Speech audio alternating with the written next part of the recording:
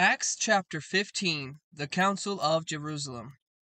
Many times Sunday Christians who believe the law of Moses was done away with will point to Acts chapter 15 to prove it. So let's take a look at Acts 15, the Council of Jerusalem, to see what it's all about. Acts chapter 15, verse 1. And certain men came down from Judea and taught the brethren, unless you are circumcised according to the custom of Moses, you cannot be saved. These certain men were Pharisees who accepted Yeshua as Messiah, but also taught the new Gentile believers in Yeshua that they aren't saved yet until they convert fully to becoming Jews, thus telling the Gentile believers in Yeshua they need to be circumcised, become Jewish, in order to be saved by Yeshua. Verse 5. But some of the sect of the Pharisees who believed in Yeshua rose up, saying, it is necessary to circumcise them, to become Jewish, and to command them to keep the law of Moses. The disciples, which included Peter, came together and discussed how to respond to these Pharisees. Acts chapter 15, 6 through 9. Now the apostles and elders came together to consider this matter.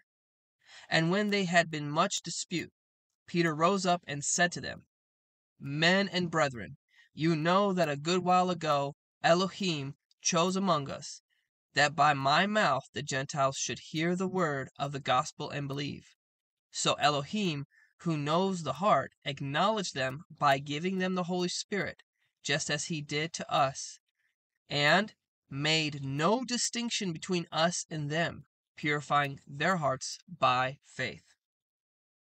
Peter rose up and told these Pharisees who accepted Yeshua, but taught that you need to convert to Judaism to be saved, that Yahweh Elohim makes no distinction between us, the Jews, and them, the non-Jews.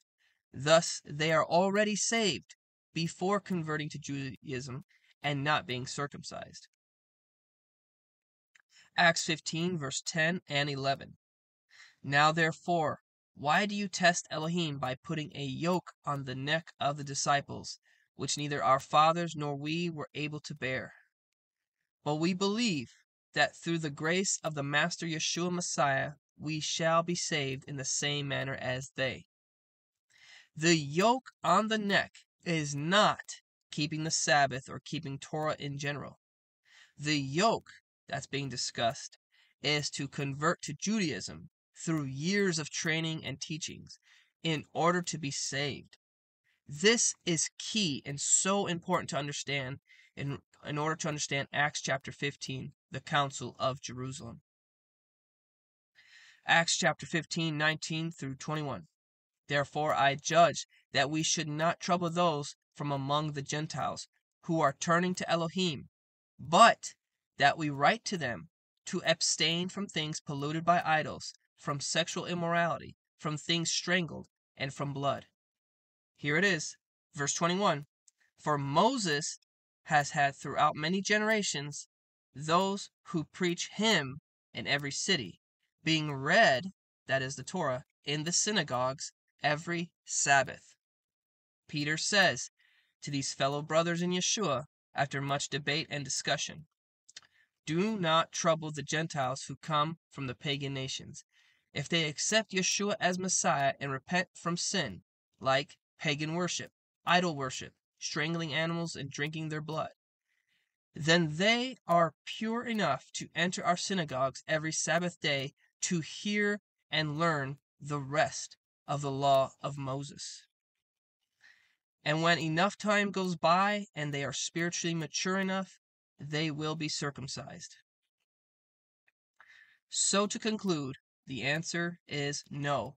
Acts chapter 15, the Council of Jerusalem does not do away with the law of Moses, but simply clarifies that the moment of salvation occurs before you're circumcised, and that one does not need to be Jewish or circumcised to be saved, and in order to be the body of Messiah.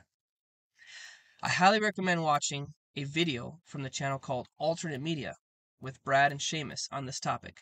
I will leave a link in the description below. Thank you and shalom.